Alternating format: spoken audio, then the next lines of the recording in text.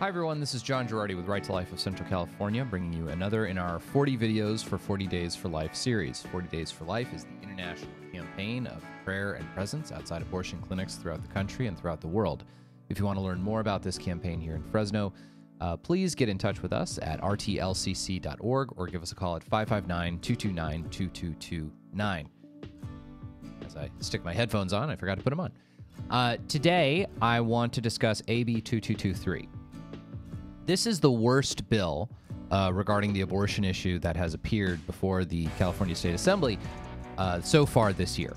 And it's the worst bill because in its zeal to allegedly protect women who could potentially face prosecution for miscarriage, and I can talk about that in tomorrow's video, it basically eliminates all criminal and civil liability, not just for any form of abortion, including abortions that are technically illegal in California, post-viability abortions where the mother does not get any kind of medical opinion from a doctor that the abortion is medically necessary or necessary to safeguard health.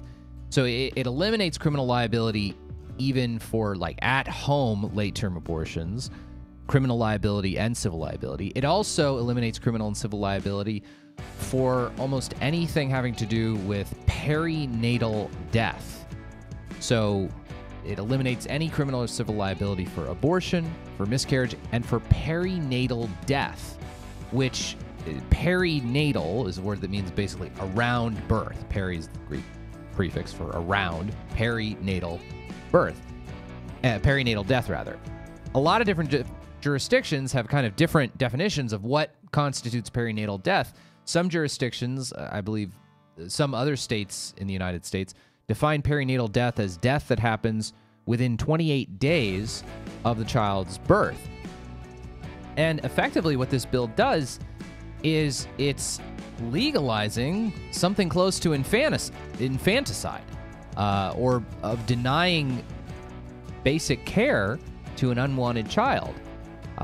We've seen incidents of things like this where a child survives a very late-term abortion, and because the child's not wanted, healthcare practitioners refuse to provide the child with any care. They just leave the child to die. The former governor of Virginia, Ralph Northam, got into some really hot water for making comments about precisely that a couple of years ago.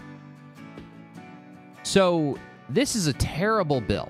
And it's terrible for a number of reasons. On tomorrow's episode, I want to talk about the incident that sort of provoked this and our response to it as a pro-life community.